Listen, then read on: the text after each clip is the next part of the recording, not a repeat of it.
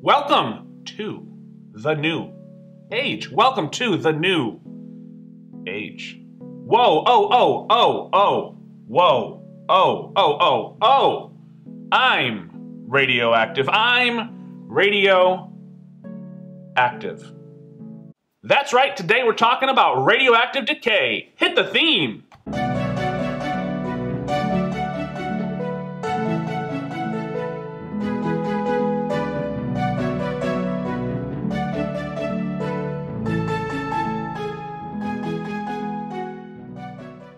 Hello and welcome to another episode of SchuFu coming at ya. I'm your host Fu, and with me as always is Shu. Shu know it.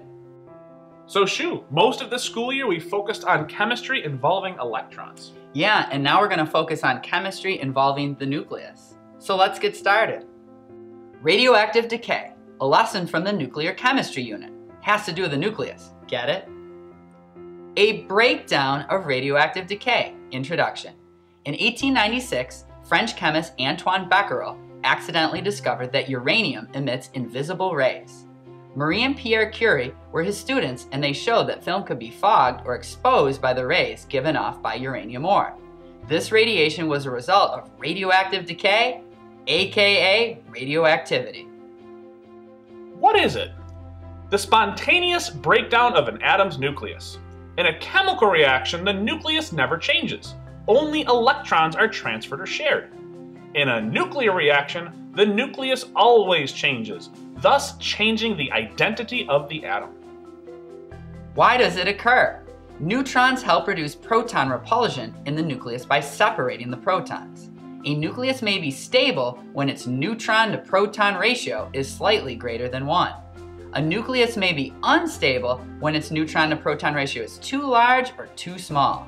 It will then spontaneously break down until it attains a more stable neutron to proton ratio. The belt of stability represents a neutron to proton ratio which is stable, resulting in nuclei that do not decay. Anything outside of the belt of stability has a neutron to proton ratio which is unstable, resulting in nuclei that do decay.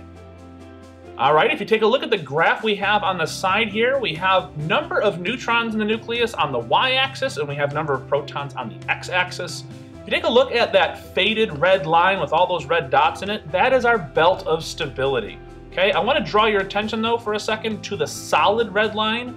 This is representative of a 1-to-1 neutron to proton ratio. So you can see for lighter elements closer to the origin of this graph, the belt of stability kind of follows that 1-to-1 ratio. But as we get to heavier and heavier nuclei, that belt of stability kind of veers away from that solid red line, meaning we don't have a 1-to-1 ratio, we actually have more neutrons for heavier elements to make them stable. You try number 1. Using the graph from the previous slide, determine if the following nuclei are stable or unstable. A nucleus with 40 protons and 40 neutrons. Why? B, cesium-133. Your little hint, 133 is the mass number of CS. Again, explain why. What does it result in? The decay process results in the release of energy and particles. A new element is also formed as the nucleus breaks down and changes its composition. Because the nucleus changes, the identity of the element also changes. This is why a new element can be formed in a nuclear reaction, but not in a chemical reaction. Which elements are always radioactive? Technetium, atomic number 43, polonium, atomic number 84, and any element with a higher atomic number than polonium. Which elements are sometimes radioactive? Most elements are not radioactive and do not decay. Still, many elements have rare isotopes that are radioactive and thus called radioisotopes. Many times these radioisotopes are high neutron isotopes. For example, carbon-12 is not radioactive, but carbon-14 is radioactive. What is natural transmutation? The spontaneous changing from one element to another.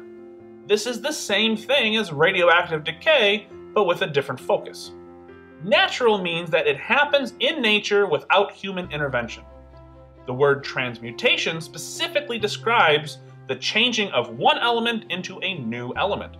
This is exactly what happens during radioactive decay, the formation of a new element. Which factors do not affect radioactive decay? Unlike with chemical reactions, temperature, pressure, concentration, surface area, and catalyst do not affect the decay rate. The decay is determined only by the stability of the specific nucleus and is thus not affected by outside forces. Therein lies one of the problems of radioactivity. It can't be sped up or slowed down. Types of radioactive decay. Let's start with alpha decay. An alpha particle can be released from the nucleus as it decays.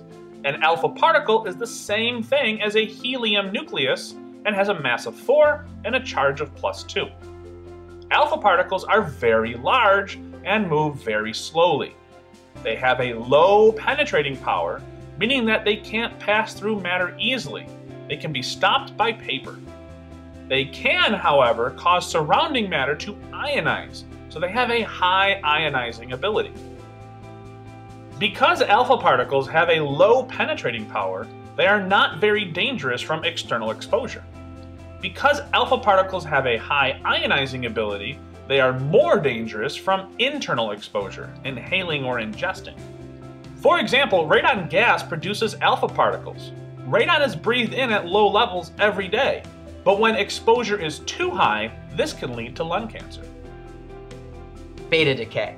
A beta particle can be released from the nucleus as it decays. A beta particle is the same thing as an electron and has a mass of 0 and a charge of -1. Beta particles are formed in the nucleus when a neutron breaks down into an extra proton, which remains in the nucleus, and an electron, which is given off. Beta particles are of medium size and move at a medium speed. They have a medium penetrating power and can be stopped by something thicker than paper, such as metal foil. They can cause surrounding matter to ionize, so they have a medium ionizing ability. Because beta particles have a medium penetrating power, they can, in extreme cases, cause burns to the skin, like a sunburn. Because beta particles have a medium ionizing ability, they are still dangerous from internal exposure through inhaling or ingesting. Gamma radiation. Unlike alpha and beta particles, gamma radiation is not a particle released from the nucleus as it decays. Instead, it's a form of electromagnetic radiation that has a mass of 0 and a charge of 0. Gamma radiation moves at the speed of light, so it is very fast. Gamma radiation has a very high penetrating power and can only be stopped by lead or concrete. It causes very little surrounding matter to ionize, so it has a low ionizing ability. Almost all radioactive decay modes are accompanied by a release of gamma radiation. Because gamma radiation has a high penetrating power, it can easily pass through your body, damaging your tissue as a result. This is the cause of radiation sickness associated with radioactive waste spills or atomic bombs. So for those of you who have been confused by what penetrating power is so far, penetrating power is just the ability to go through a medium. That's all we're talking about here. So as you can see in the animation, alpha particles, as they travel, they are stopped by paper. Going down to the blue line, we have beta particles. Now they'll go through the paper, but they're stopped by foil such as aluminum. Or aluminium if you prefer. And traveling down the final one, we have gamma radiation, the green line there, that will go through both paper and aluminum, but can be stopped by things like lead or concrete. This image shows how the different forms of radiation behave in the presence of an electric field. Now remember, opposites attract. Beta particles, which are negative, are going to attract to the positive electric field. On the other hand, alpha particles, which are positive, are going to attract to the negatively charged electric field. And gamma rays, they have no charge, so they are not affected at all by an electric field. This table represents a good summary, and it's a good study guide for all the different properties of the different types of radiation. Finally, we have positron decay. A positron particle can be released from the nucleus as it decays. A positron is the same thing as a positively charged electron. A positron has a mass of 0 and a charge of +1. A positron forms when a proton breaks down into an extra neutron, which remains in the nucleus, and a positron, which is given off. All symbols and notations for the 4 decay types are included on Table O. Table O represents symbols used in nuclear chemistry. Notice that the notation and symbol for both neutrons and protons are included. Radioactive decay equations. Let's talk about characteristics. A radioactive decay equation should always have one reactant, the element decaying, a particle emitted as a product based on the type of decay, and a new element created as a product. If you take a look at the decay equation below, we have potassium on the left, that's our reactant. It is decaying, giving off a positron, we see that particle, and then that nucleus becomes an argon atom, a new element. Given a radioisotope, also known as a nuclide, you can look on table N to find out its decay mode. We will discuss half-life later in this unit. Rules for writing. You will be given a radioisotope. Since it decays on its own, write it down as the only reactant. Note, you may have to determine the atomic number off of the periodic table. Add an arrow after the radioisotope. Using table N, determine the decay mode. Now using table O, determine the full notation of the emitted decay particle. Write this notation for the particle to the right of the arrow as a product. The mass, top numbers, must be equal on both sides. Determine the top number of the new element. The nuclear charge, bottom numbers, must be equal on both sides. Determine the bottom number of the new element. Using the bottom number, same as the atomic number, and your periodic table, write the symbol of the new element. All right, ladies and gentlemen, we have an example here for you. Shoot, are you ready? I'm ready. All right, we're going to write the equation for the decay of uranium-238. So first things first, we're going to write down the proper notation for the isotope uranium-238. All right, so uranium is U, and the 238 here should represent the mass, so that goes up top. Very good.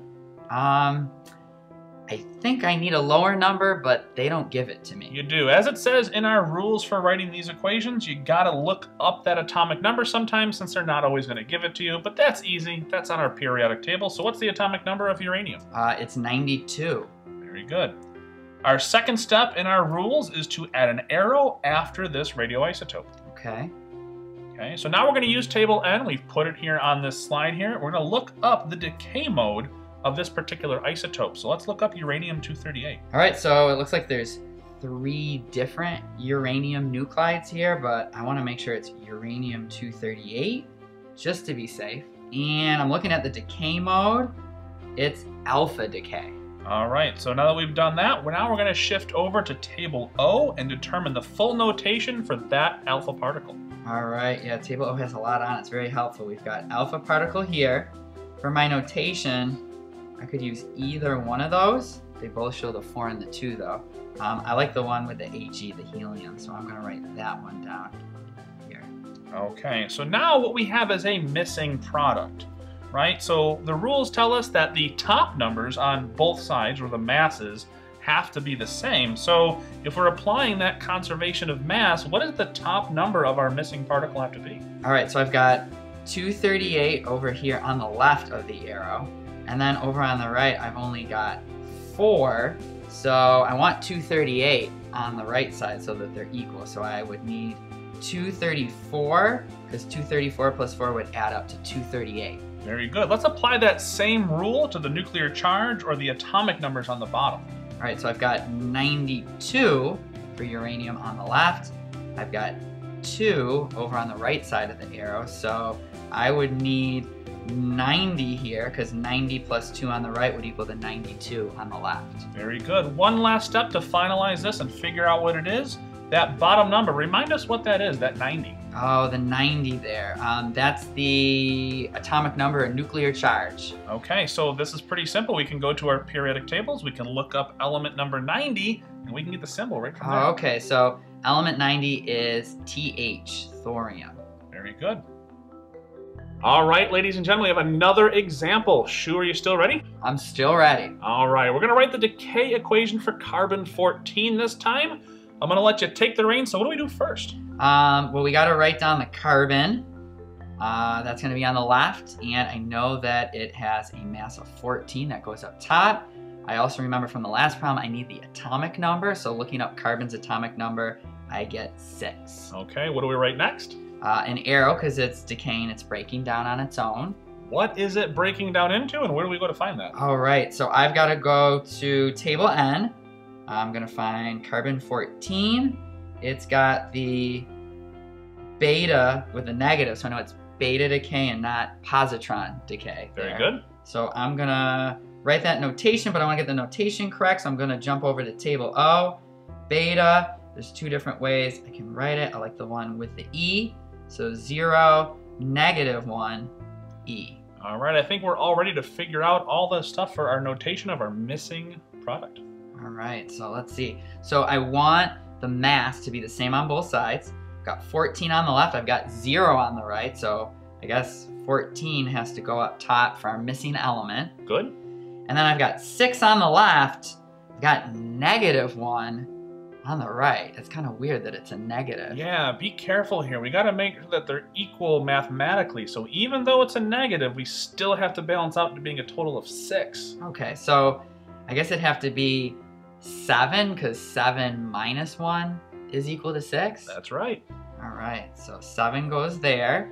Okay, last step. Let's go to our periodic table and look up element number 7. All right, so element number 7 is nitrogen, N. Very good. You try number 2. Write an equation for the decay of calcium-37. Make sure to use reference tables N and O and your periodic tables. Well, that's going to do it for today's episode on Radioactive Decay. It's been emotional. Yeah, and now we're going to focus on chemistry that involves the nucleus. So let's get started. No. I wasn't ready. Yeah, he wasn't. We're new here. No, I am. You're fine. You're new here. So, looking in the right. And when I say the cap, did I say the I think you did. That's it, Chief. I think it is. Becquerel accidentally discovered that uranium emits a Sorry. How do you say it? It's not Curry. Curie. Curie? Curie. Curie. Yeah. Not Curie, though. I'm trying to make it sound French. Pierre Curie. Curie. You want to say? Marie and Pierre Curie. This is going to be like Curium? corpuscles. Corpuscles. Corpuscles. Curie. Curie. Curie. Curie. Marie and Pierre Curie were his students. I don't know how to... Look at this image of this blue dot. That's a beta particle. Stare at it and that for 1 minute, and then look at a whiteboard and see what happens. You'll see a beta particle. If you want to stick with behave. that, then yeah. I like behave. Okay, behave. Okay. Behave. Behave. Today's episode is brought to you by Todd Lawson's Pet Petter. Never touch your pets again. Pat's Cats. Pet's Dogs. Rechargeable for hotel use. 6D flea pads included. 4 speed/4 hair lengths. Up to 85 ppm. Pats per minute. But don't take our word for it. Woof's Weekly says, unique. But we never off, always zone till the break of dawn. SCIENCE in the hall they call S-Wing. You know we never wear a tie. Like my homies, boys to men, it's so hard to say goodbye. Like this, that, and this, and it's like that, and like this, and like that, and it's like this. You're going in low power mode. Plug and chill to the next episode.